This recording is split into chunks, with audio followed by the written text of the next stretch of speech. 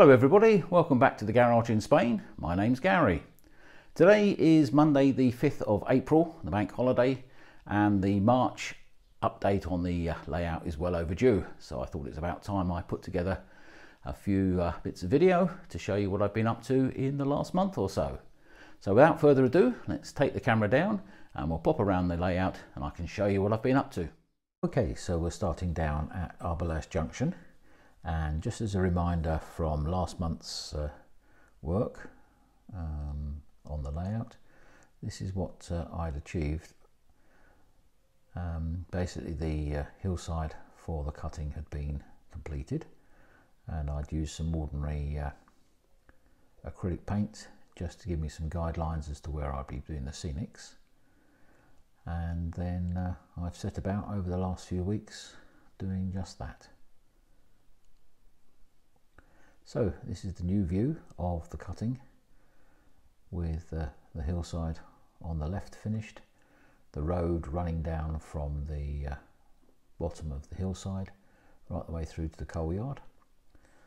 That's all been covered with flock and static grass and homemade trees, seafoam trees, and I'll leave a little link in the picture above so that you can go straight to see how the trees were manufactured. And at the end of the first part of the cutting is now the signal box position.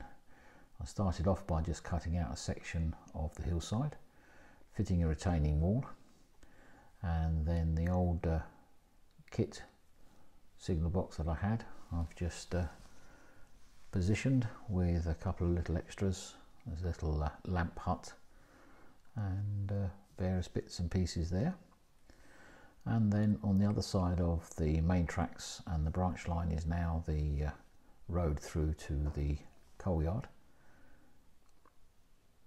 Plenty of shrubbery on there, and again static grass. And now I get some better running pictures as the trains come through. Behind the actual hillside there's going to be some actual background scenery. I've yet to order that. I'm not quite sure who to go to on that. So any ideas from people that they found useful would be nice to be seen down in the comments. That would be helpful. But I'm pretty pleased with the overall layout, and obviously the views I get now when I'm filming such as this certainly brings a bit more authenticity to the scenes.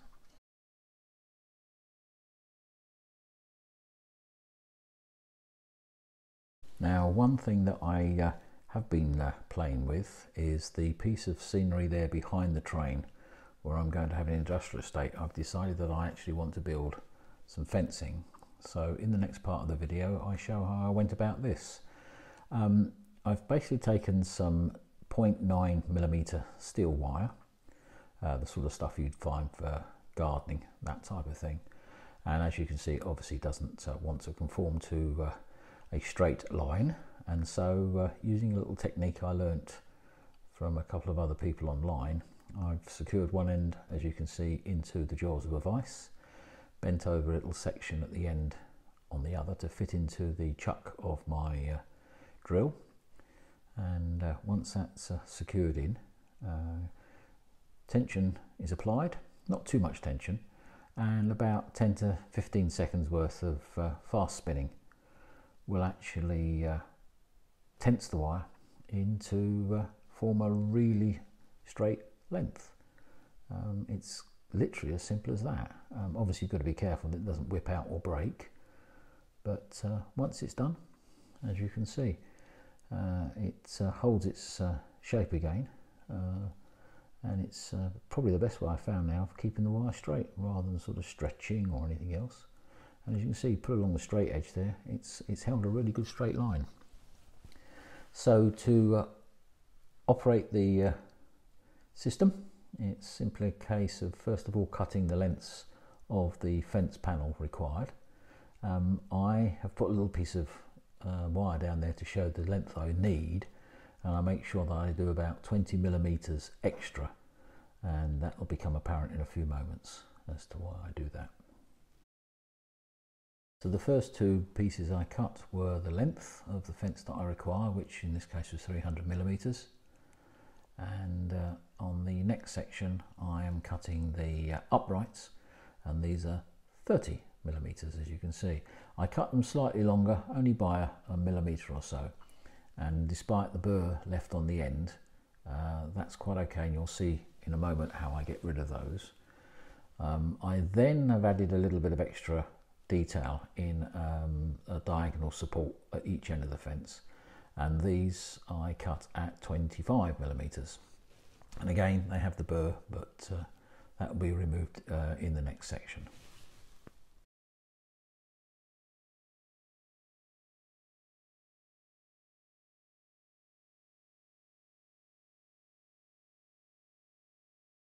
Okay, so the items that I've now got are the two lengths which are required, the upright sections and the two support sections, along with some mosquito netting, some solder, some flux, a small brush and a soldering iron. So the next thing to do is just to check the actual overall lengths of each of the pieces of the uprights, and there's a slight discrepancy, as you can see, probably no more than a millimeter, but again, getting rid of the burrs in a moment will actually bring them down to within ½ millimeter or so of tolerance, which is quite acceptable, and you'll see how that is covered in a short while. Next I'm removing the burrs. I've got my Dremel held in the vise. I've used the spherical grinder so that I can actually move it very gently underneath just to take away the burr, and it's very important to hold the wire as close as possible to the end, otherwise the pressure of the ball will actually bend and put it out of shape. And again, very little pressure is required on the ball, and all it's looking to do is just take off the very sharp part of the burr. The soldering will actually make any holes or gaps between the uprights and the parallel bars disappear, and you'll see that as we go further along.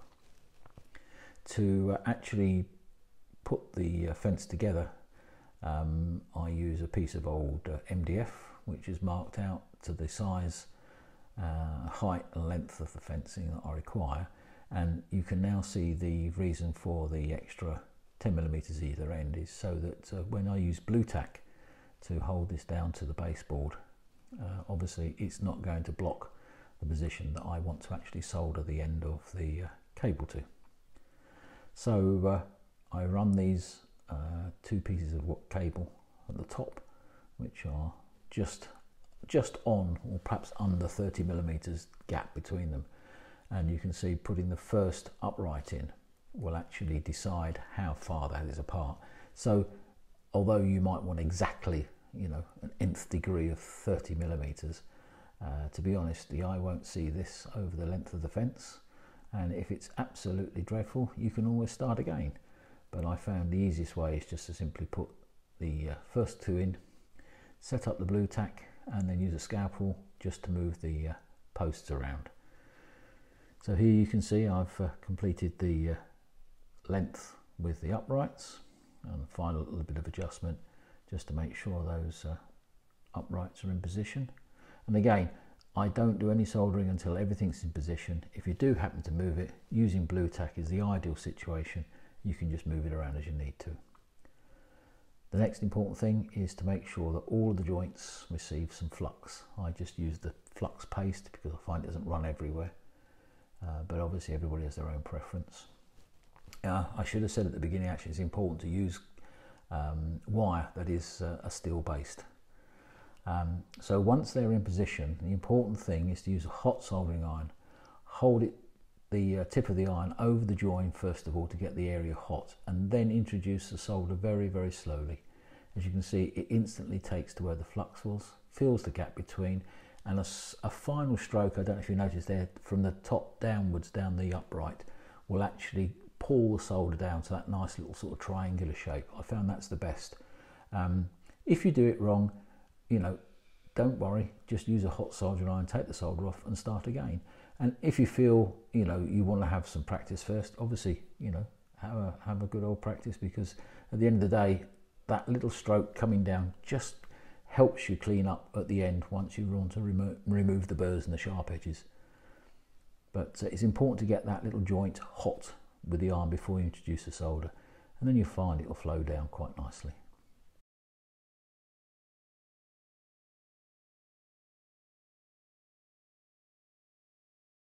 So now I'm just positioning the support sections at each end of the fence, and with a 25mm length, I find that 10mm down from the top, as you can see, gives a nice angle. I've checked it with the fence I've actually got in my back garden and sort of done a pro rata distancing, and it looks good enough. But again, the actual design of the fence is entirely up to you. But here, as I say, I've got the 10mm, and again, remember to flux the joint, and it's a little bit more tricky. You don't want to have too much of a solder mark across the diagonal, but to be honest, again, it's going to be such a small amount of solder that if you are really unhappy with it, you can either file it away or just simply resolder. But I find if you just hold the iron still enough to drag down the last little piece there, you can get quite a nice little join there. And in real life, on the actual fence I have in the garden here, there is actually two sections of flat steel either side of the joins. So, you know, until you actually get close up, you wouldn't know it was there.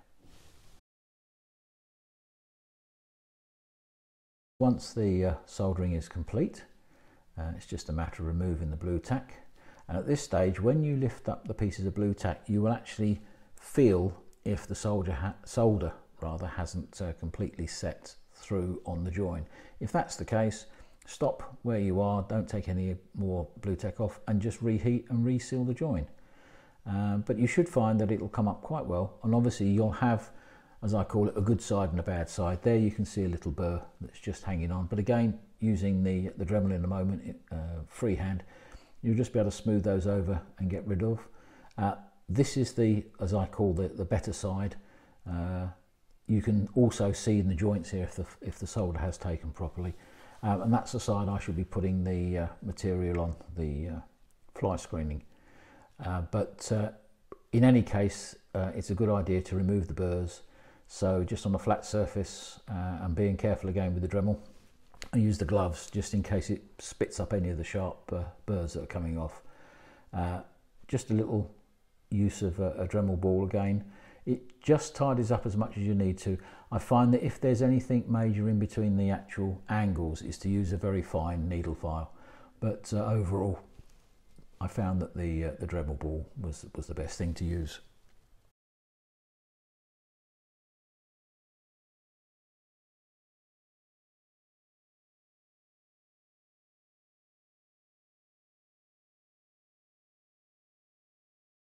And then finally, before the netting's attached, I just cut off the extended sections of parallel bar there, and again cutting as close as I can to the upright, and also panicking not that if you do disturb the joint and it does crack, and again it's just a case of simply heating up and applying a little bit more solder.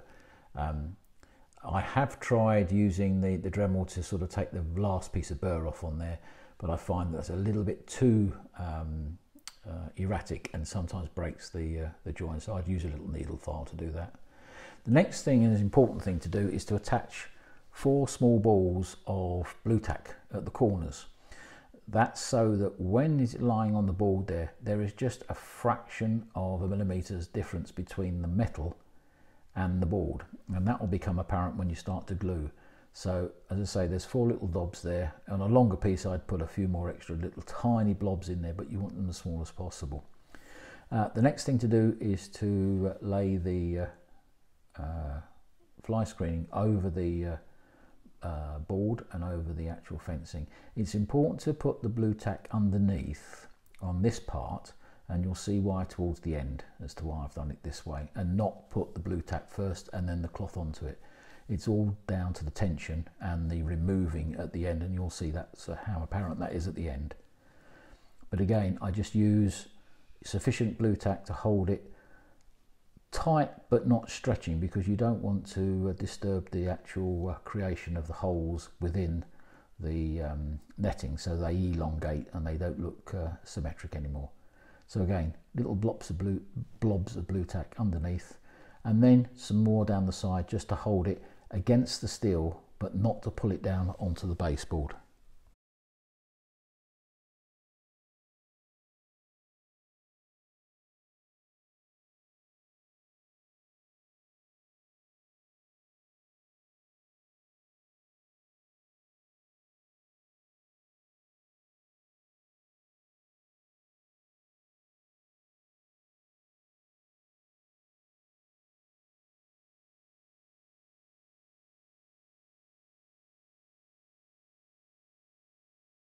Now we're ready to start gluing. The 5 little blobs of blue tack there are just sitting on the netting, not actually fixed down to the base. They're just there to keep attention around the square of each of those sections of the fencing. I prefer to use a gel super glue and apply it with a small stick, as you can see here, and I use that little drawing and dobbing effect. Try not to drag too thick a line across, especially from the nozzle of a super glue pot. It seems to come out far too fast, and to be honest, the material is so light and thin you only need the very smallest amount to hold it to the steel. The actual glue I'm using is one for porous, and the reason I've used it for a porous material is for the netting, but I do find it holds just perfectly well with the steel underneath. And obviously there's an activator. The glue will start to dry after about 10 to 15 seconds, but only becomes absolutely rigid and hardened once obviously the activator is applied, which I do. And then once I've done those first 5, I find it easy to do perhaps 5 or 6 squares at a time. I then repeat the process for the rest, and then carefully remove the blue tack and get ready to lift this from the actual board. Now, although the super glue has gone off, and obviously it's hardening all the time that it's left now, you do have still a sensible amount of time to remove any sort of catching onto the board, and you'll see in a moment that in fact there's just 2 little sections. Now, the reason that I said originally about putting the blue tack underneath is so that you can do just that. You can pull back the edge without straining the tension across the rest of the fencing, and that's quite important. When I first did it, I was doing it the other way around, and a couple of times I pulled up the netting despite the fact it was super glued. I'm just releasing the little balls in the corner, and then I run the blade of a knife along. The top was fine. I'd been pretty good with the super glue, and on the bottom you'll see there's 2 little sections where it just catches. There is quite a bit of strength in it, so don't be too scared if you find something like this where it holds. I try wedging it first of all, and then just simply put my hand on top and just give it a little tweak, and it just pops up and frees from the board.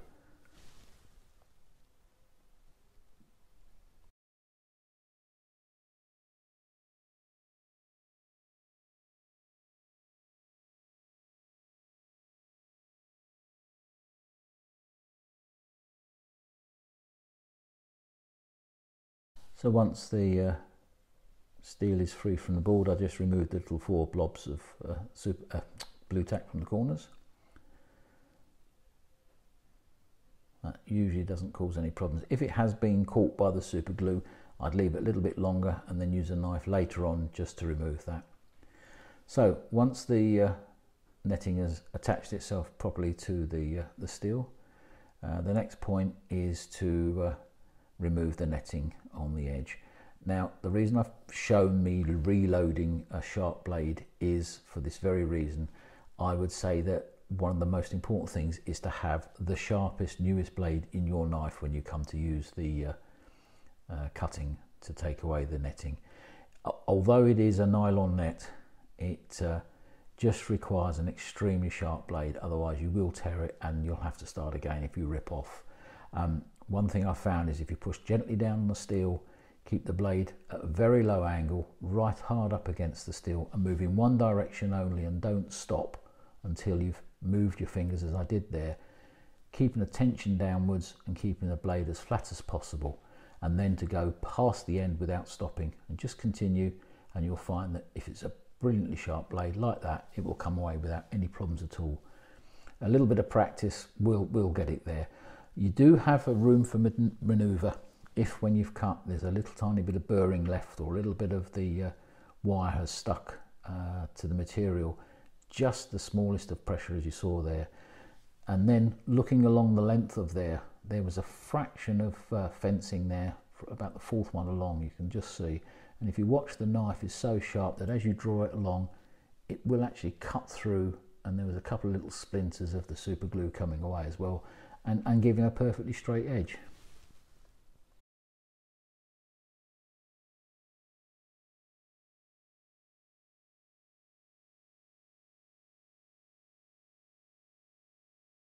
So once you've done your final tidying up with the loose pieces of the fly screen netting, and you're happy with the result, then obviously that goes onto the layout. I've yet to finalise the fixing method, but I've got some ideas and I'll show those in my next video. But certainly the effect I've now got is this piece, which is about 1 metre long, made in exactly the same way, all as one go. There's some extra bracing in between. The buildings behind represent the industrial estate I will be building over the next few months. They're using existing pieces of my layout that I've got. So that shows that's fencing in its finished state. And now we move on up to the terminus of the branch line section on the elevated part of the layout. And I've fixed in place there the point motors and the signal, and I've made up a small box, a temporary box, just to control those point motors. Underneath the baseboard that I've used there, I've just put a simple analog point motors in. That's just showing the wiring there, and also the one for the signal. So that, on the physical work I've done on the layout this month, is a complete video, and hopefully I will be doing a lot more between now and the next update. So I will hand myself back to myself to say goodbye.